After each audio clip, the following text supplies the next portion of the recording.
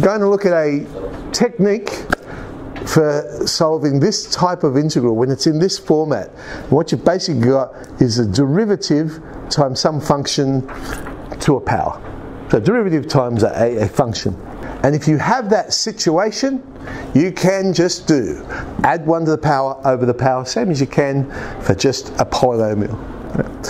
But whatever's being raised to the power of n, it has to be the derivative of that function for this to work.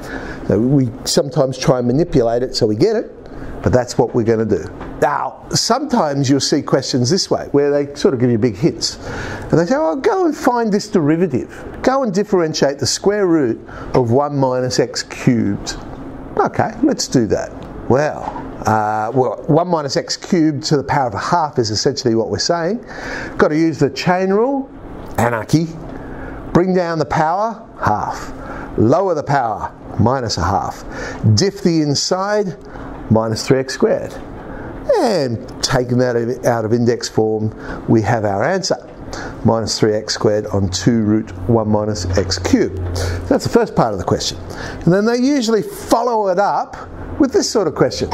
Hence, go and find this integral. And you'll usually find that what they're asking you to find is, if not the same, some multiple of what we just did.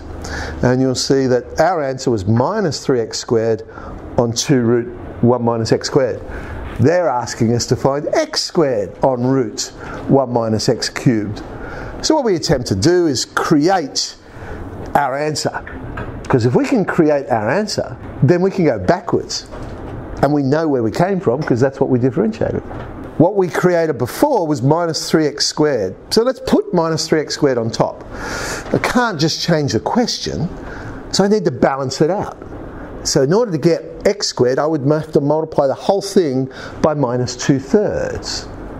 But I know the answer to this integral. That's root 1 minus x cubed. Because in part A we said if we differentiate root 1 minus x cubed, we get minus 3x squared on 2 root 1 minus x cubed. Therefore, logically, if we integrate that, we must go back to root 1 minus x cubed. So sometimes they'll do that in the question for you. They give you a massive hint.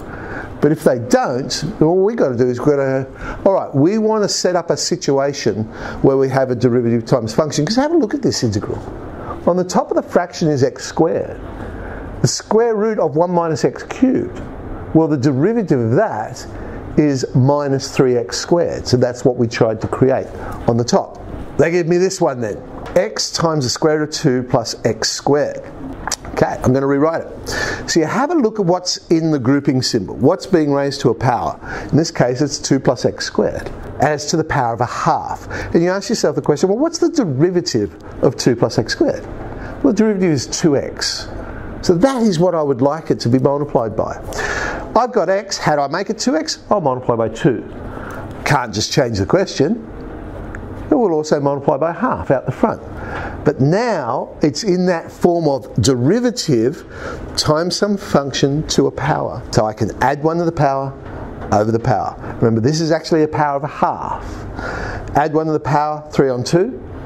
Divide by the power, well, what we do is we turn the fraction upside down, 2/3. Half times 2/3 cancels, and well, mere mortals would leave it as 2 plus x squared to the power of 3 on 2, but as super mathematicians, 3 on 2 is 1 1/2, 2 plus x squared to the power of 1 times 2 plus x squared to the power of a half, which is of course the square root of 2 plus x squared. Of course, another way we do it is via a method called substitution, and we'll look at this in far more detail next year. But the idea is, oh look, this looks really difficult, so I'm going to do a substitution. And so what's causing me the problem? Oh, it's this thing under the square root sign, I don't like it. So I'll change it to just one pronumeral. So we'll let u be 2 plus x squared. But then what I do is I differentiate u. I get 2x.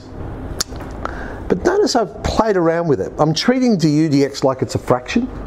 And so I'm going to multiply by dx. And I now get an expression where I say du is 2x dx. And what I now do is I go substitute back in. A complete substitution. I want to get rid of every reference of x there. How can I do it? Well, 2 plus x squared, that was u. Got that. X dx. well, hang on. du is 2x dx, so I've got half of du.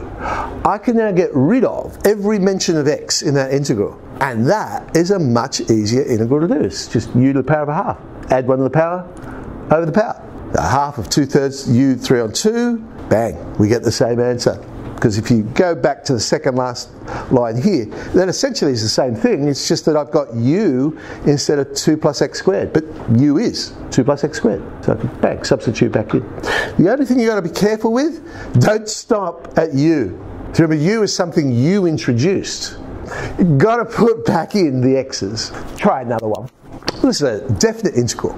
Okay, x squared. Well, what's causing me the problem? The problem is this power of 3 on the bottom. What's the derivative of x cubed minus 2? Well, it's 3x squared. So that is what I would like on the top. So let's make it 3x squared. Can't change the question. So balance it out, multiply by 1/3. But now I have derivative times a function. We've got x cubed minus 2 to the power of -3. Derivative times the function to some power. I can now just add 1 to the power over the power. Add 1, I get -2 over the power. Oh, but I've also got a 1/3 there. So 3 times -2, I get -6 out the front. Substitute in, and again you'll notice I've taken it out of index form, and we get -1/8. If I was to do this one via the substitution method, what's causing me the problem? X cubed minus 2 is causing me the problem. Okay, let's make it u. But that means du is 3x squared dx. You'll notice I did that all in one line, and that's perfectly fine when you're doing this. See, the right-hand side is just my working out to help me. Because remember, I would have gone du dx and then multiply by the dx, but I've just done it all in one hit. So du is 3x squared dx. How do I get this back in? Oh, but hang on a sec. For a definite one, there's something else I have to do. So remember, 0 and 1 are x values. Now, this is a complete substitution. We're trying to eliminate every mention of x. That includes the limits. I've got to work out what u would be. So when x equals 0, I've got a formula there. U is x cubed minus 2. So when x is 0, u is -2. When x is 1, u is -1. I can now do my substitution. X cubed minus 2, that was u. On the top of the fraction, I've got x squared dx. Well, du is 3x squared dx. So I have 1/3 of du. And I'll put my limits back in. So -2 and -1. Add 1 to the power over the power. Substitute in. We have our answer. Now, when it's a definite integral, there's no need for me to go back to the x's. So remember, we've changed the limits as well. Because we're coming up with a definite answer, that's fine. I'll use the u instead of the x. It'll still get me the same answer. Okay. 5i.